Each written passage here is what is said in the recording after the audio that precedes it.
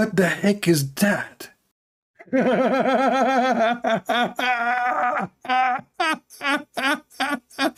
Hello? Shalom, brother. Shalom. Shalom, shalom. What's up, my brother? Your camera is open, in case you do not know. Oh, hold on. Okay, my fault. All right. That was me that coward was making fun of about my testimony. You are the one who says you saw the light and you became, so you used to be a Muslim and you became a Christian. Yes, yes. All right. So, well, if you want to open your camera, it's up to you. I mean, I just, for me, I don't mind, but just in case you're not, I see you already you are posting your videos in YouTube, so you don't, you know, it doesn't matter really. Yeah, I don't care. It's all for His glory. I'm not scared of nobody. If I have God with me, I'm into that. So, your name is Amir, correct? Yes, sir. All right, my friend. Go ahead and tell the people about what happened to you. And do you have a link for your videos so we can share your page with people? I posted it on the comments, but it's going so fast. I don't know if anybody got it. I don't think you can post links. Okay, post something in the chat. I will see your name. I will click in it, and that will take me to your page. What is the name if you have in the chat? It's under Christ is Enough Ministries. That's who the channel is under. Christ is Enough Ministry. Pastor Hassan, he put it on his channel. No, I'm talking about my channel. If you can, yeah, give me the link. You can give me the link here in your, or the name of your account in YouTube, in Skype, in the text, and I will post it for people so they can subscribe to you, just to support you. Oh, I don't care about my channel, brother. I don't have a channel. I don't have one. Okay. Yeah, I don't have one like that. No, brother. All right. Okay, go ahead. What happened to you, Amir? Man, it's a long story, but it happened ever since I was a kid. Because my whole testimony is not on that video. It's on another video on YouTube. But so it happened when I was 12 years old. That's when it started. When I was 12 years old, me and my brother, we used to share a bedroom together. And do I have enough time? Because it's a long story, man. You want me to just cut it short, straight to the point? Yeah, if you can go just straight for like the major thing happened. Okay, well, yeah. So I seen him when I was 12 years old, to make a long story short, and I denied him for all my life, and I always put it behind me. But I always hear his voice in my heart every time when I used to pray and everything, every time. And I always used to push him behind me. Yeah. And then in February 1st of 2020, I died. And what do you mean by saying you died? I had a heart. These people, they think I was dreaming. Like I always tell somebody, I know what dreams are. This is not a dream. He killed me for real. Like I really died. He wanted to show me what I was doing. I was going to hell, and my soul knew everything right away. Your soul feels everything a million times more. You feel everything. You know everything, and it's unbearable. I was falling in a black pit, falling fast, and then like how it says under, I screamed that right away. That's the first thing I did, was scream the Shahada, and I screamed Allahu Akbar like 8 times, and that's what trips me out. These guys say that I seen the devil. Well, the devil wasn't scared of Allah's name. I said it 8 times. I screamed Jesus 1 time, and I came back to life. He gave me another chance. You know what I mean? Let me do that. I was falling, and I screamed the Shahada. And then when I screamed Allahu Akbar 8 times, and then my soul told me that it's a lie. They lied to you. It's not true, and I'm going to hell for eternity. And right when I felt the separation, the hopelessness is unbearable. Like every time I tell it, I want to cry.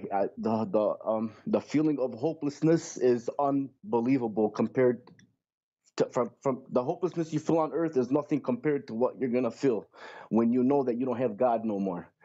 And then there was this white light flying around me so fast, and I knew it was my guardian angel. And this guardian angel's voice was the most scariest and the most beautiful voice in one. That's the only way I can explain to everybody.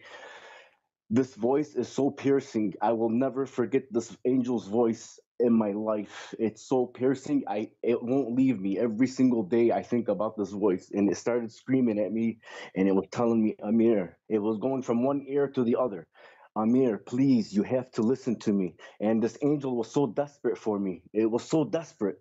It said, please, you have to listen. He can still hear you. He's the only one that can save you. You have to tell him before your soul leaves your body. You have to tell Jesus to save you before your soul leaves your body. Hurry, do it now. Hurry, hurry. And it was and then when I was looking down, and it was another pit.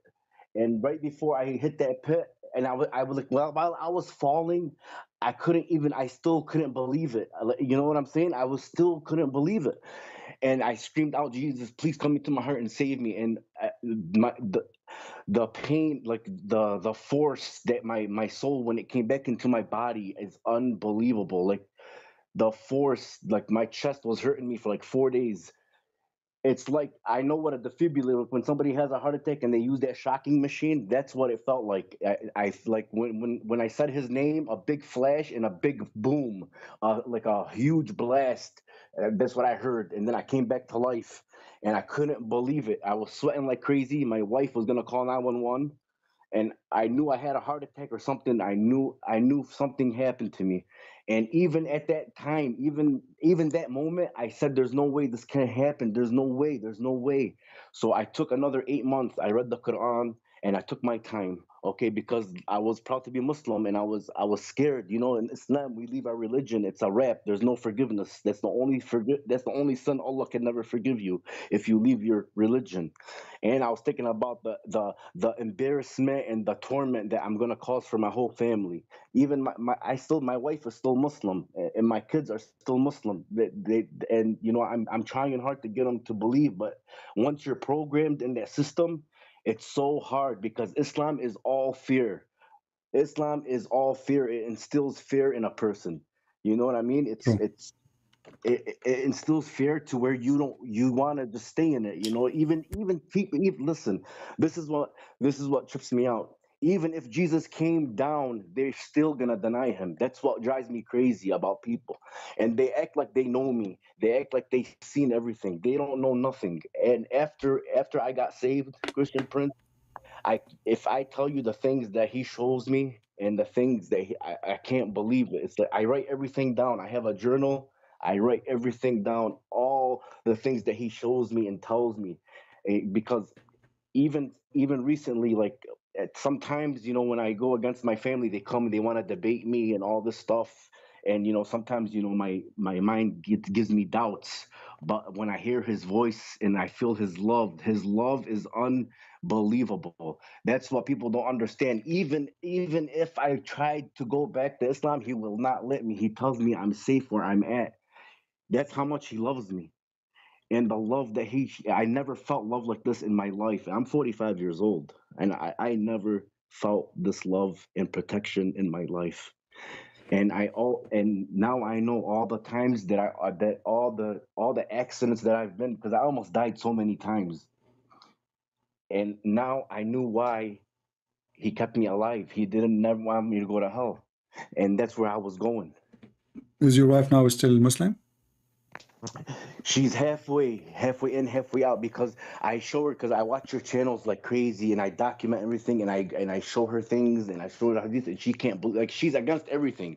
So you know, if you're against the prophet, that you're not even Muslim, you can't say you're a Muslim. You know what I'm saying? Yeah. So you know, she doesn't agree with a lot of things. Once you disagree with anything Muhammad did, you can't consider yourself a Muslim. Exactly. And She's already out, even if she's saying she's not yet. yeah. And me, I can't be fake. Right away, I didn't waste no time. He didn't let me. I told my whole family, and I told everybody, and I try to explain to people. I go, listen, man, I never wanted to hurt anybody. I never wanted to destroy my family's life.